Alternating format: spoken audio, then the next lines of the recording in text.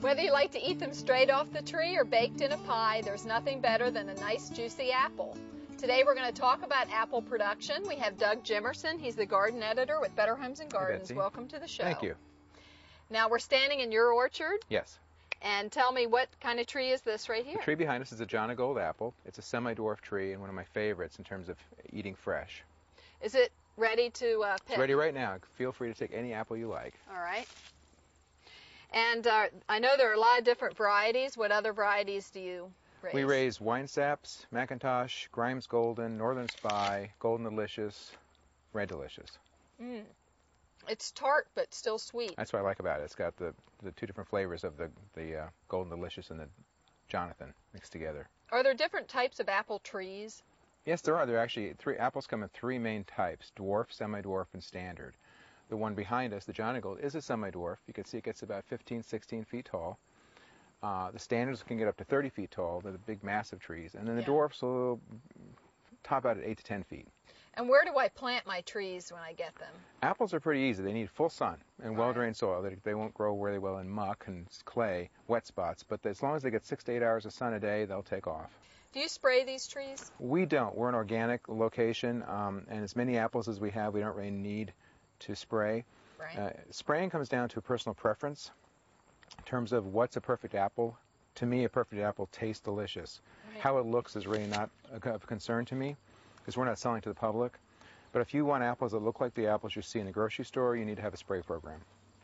Well, there's a few spots, but it doesn't make any difference. No, those are rust spots, and they really don't make any difference in the taste. And if you peel apples, it really doesn't matter.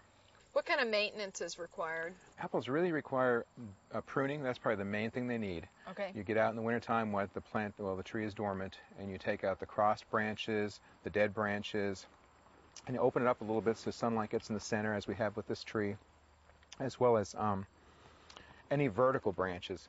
Fruit is born on horizontal branches, right. So anything vertical, they're frequently called water sprouts. You'll see them growing up out of the trunk of the tree. You want to whack them out. So once your tree produces, you have all these apples, what do you do with them? Well, in our case, we have so many, we like to make cider. So we have an antique cider press, and I can show you how that works if you like. That sounds delicious. Let's go try. So this is the press. This is it.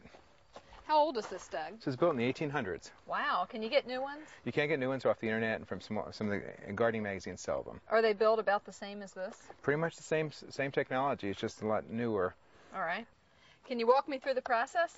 Well, you basically put a few apples on the top. All right. Or a few apples. You fill your hopper with apples. There's a grinding mechanism And in I don't here. have to take stems off? No, you don't. It's a grinding mechanism inside. So you just turn the grinder. Hear that crunching sound? Yep. It's eating apples. It's eating the apples. It sounds just like somebody biting into an apple. And all that falls down into this basket. Oh, yeah. Which has a net bag inside it. This captures all the pulp and the cores and everything else into there. Okay. So what do you do when you're done grinding the apples? When you're done grinding, you take your net bag, you fold it over like so. And this is a double barrel cider press. You have to move this up here now.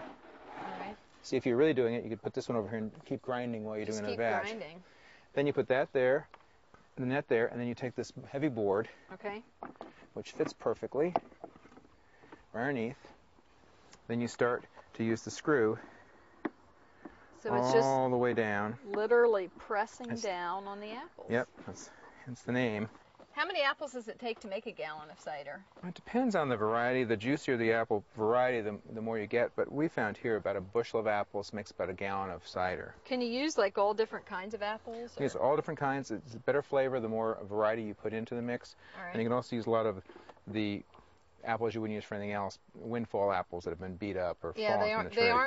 They aren't the prettiest, but they still taste good. They still have juice in them. And so you just turn this all the way down, and this will press out the cider into that bucket. All right. And then when you're done, you just go the opposite way. Take this up. Take it out. Take the bag out. Dump the bag. Now what do you do with the pulp? Well, you can use it on your compost pile, or in our case, we have both chickens and sheep here on the farm, and they enjoy eating that. And it's a nice supplement to their diet. And then you drink the cider. Then you get to drink the cider. Should we have some? Certainly. We just made? Thank you. Cheers. Thank you. Delicious. It is very good. Thanks for being on the show, Sure. Doug. An apple orchard can provide shade and beauty as well as providing fresh apples in the fall.